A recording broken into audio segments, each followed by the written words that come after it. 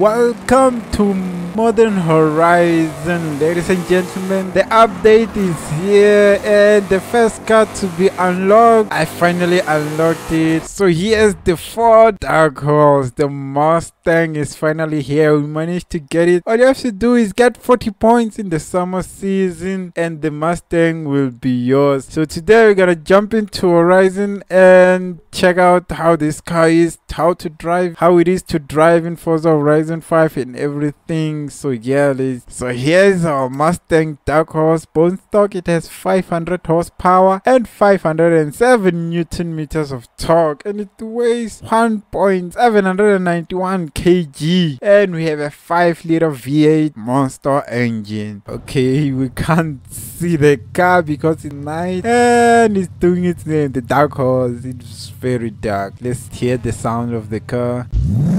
Ooh, that sounds like a soft limiter. Oh, okay, it comes out around 5,000 RPM. Okay, this is just V8.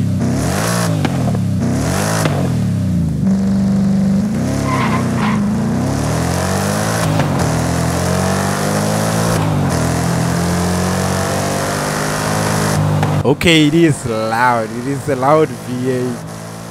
That's what I'm talking about. Not the other sounds of the car in Forza Horizon 5. This sounds like a proper V8. Okay, there are some V8 which sounds cool, but many cars don't sound that cool. Ooh. Okay, let's go to do a race in this car bone stock. I wanna see how it can do in a race bone stock. So here's the race I always do. This is the car people wanted when the Ford GT, the regular GT, was added to Horizon. People wanted this car, not that car. So here we go, we finally have the car and we're gonna try it in Forza Horizon 5 and see if it's cool to drive. Okay, it has a great launch. Even the other Mustang, okay, it's catching up. Oh, look at that. Is it all-wheel drive? Okay, it is catching up, but it's struggling a little bit. Our first corner, we gotta spin out and do the Mustang thing. Okay, it did that turn very well. Didn't spin out. Okay, now the Mustang thing is happening. Okay, maybe because they were pushing me, I don't know. We'll see when we reach another corner and see if it will do the Mustang thing or it will just keep on going on a straight line. Okay, here's another corner. Okay, what's happening to the car? What was happening? Oh, that was the final gear, the 6th gear. Why did it act like that? Like, why did it take too long to reach the red line? What was happening right there? Okay, so far so good. We haven't done the Mustang thing and we're at P4. I could be happy if we can reach P3 or P2. That's what I want. Okay, I'm catching up and I'm doing the Mustang thing, but it's not that bad. And P3, here we go. I think we could reach P2 right here. Okay, don't do the Mustang thing. And we managed to beat the Dodge Challenger. Here we go. No, don't do the Mustang thing. Okay, it's not that bad. It's probably wants to drift around the corners, but it is stable. It's not that bad. So this car has the handling package on it. Like if you buy one in real life, there's a package you can add on this car, which is a handling package. So this one has it. Maybe that's why it's not doing the Mustang thing. I think that's probably it. If it wasn't for that thing, maybe the car would have been struggling around the corners and would break traction. I don't know. Maybe it's because of the handling package. And okay, look at the gap. We're gapping them. And I got distracted and hit the wall. Okay, here's the finish line and across the line. Woo! That was one hell of a race. Now I want to see its quarter-mile drag time. If it is a second, if it is a 10-second car or it is that slow in Forza Horizon 5. Let's check out its quarter-mile time while bone stock. I don't care if this car doesn't have the GTD body kit in this game. Look at that. I think it's perfect this way. The regular GT definitely needs the GTD because at the front, ooh, this one looks cool. It kind of reminds me of the GT 500 Shelby, the old one. Oh, so the wheels are carbon fiber. Okay, here is our drag time. Let's go. Let's see if it is fast. Okay, slow off the line. That launch was poor because it's a rear wheel drive, I think. And we got 10 seconds, 11 seconds, 12 seconds, 12.8. Nah, according to Forza Horizon 5, that is slow. That is slow as hell. Okay, now that we tested the carbon stock, now I'm gonna do some upgrades and see. And I'm gonna put the difficulty on pro. Last time I forgot. On the last race I forgot to put the difficulty on pro. So next time. Okay, now that I said I don't care about the GTD body kit, I wanna check if there is the GTD or there isn't. Okay, I don't think there is. Yep, the Forza Aero, and we got some APR performance wings. Whoa, I think the the other Mustang has this wing. No way, that's probably bigger than the... Okay, maybe they are the same size as the 911 GT3 RS wing. I don't know. And this wing reminds me of the GT500 Shelby wing. They look very similar. Look at that. Now this is a GT3500, not the GT500. I mean GT500. Look at that. Okay, now we know how the GT500 of this Mustang is gonna look like. But that's basically it. Maybe it will change in the front. I don't know. So we can go wingless if you want to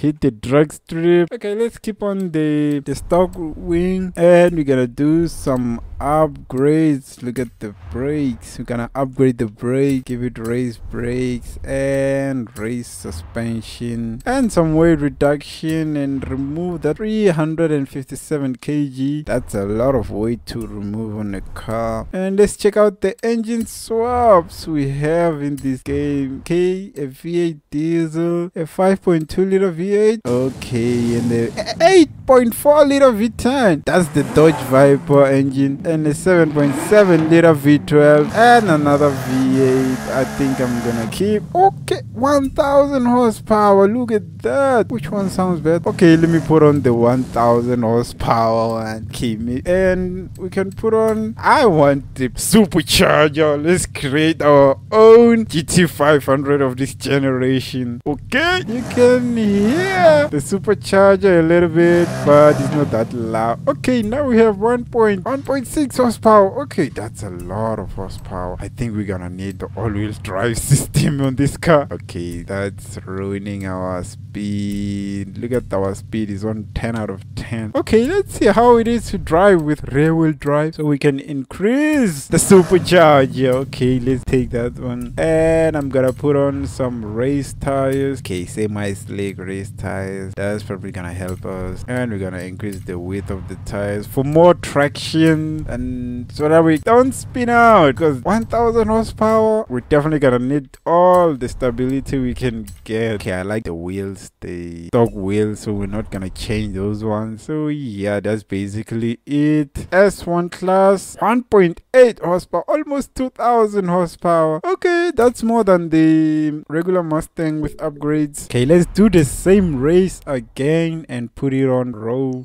Well, here's the start of the race. We're gonna put the difficulty on pro. Let's see if we can win against the AI. Okay, here we go. I'm nervous about this one. A rear wheel car drive with almost 2000 horsepower. Yes. Okay, all of them are gone. Okay, only one, and he wants to pass me.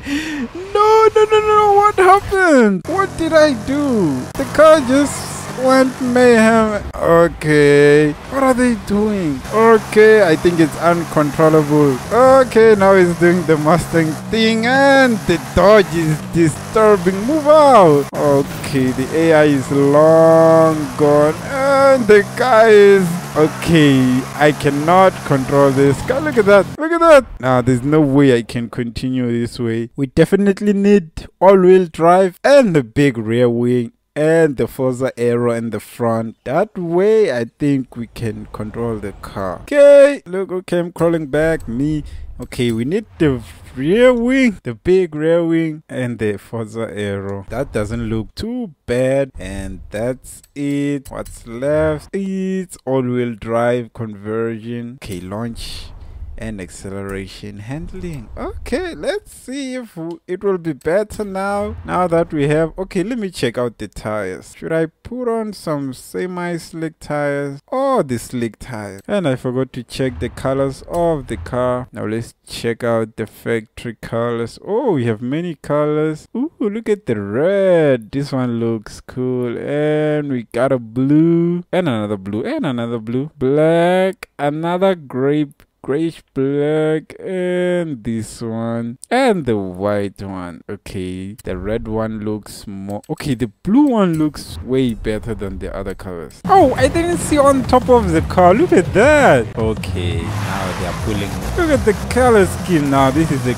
good color. Okay, so my game crashed when I was about to install the transmission I was changing up the transmission of the car, and the game died on me. Now I did some upgrades.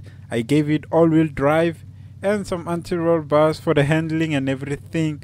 When I removed the all-wheel drive and put on the rear-wheel drive, it still doesn't go on a straight line. It just goes all over the place. So here's our race, what I was about to do. Okay, now I've changed the all-wheel drive. As you can see, now it's all-wheel drive, same horsepower, same engine, and a bigger wing. Okay, take two. Here's take two, and I've installed a roll cage on the car because it says it will corner very well. Okay, our gears top out very fast. No. Okay, but we are going so fast on the pro difficulty. No way, P2 already. I hope there's not a lot of straight lines. Look at that.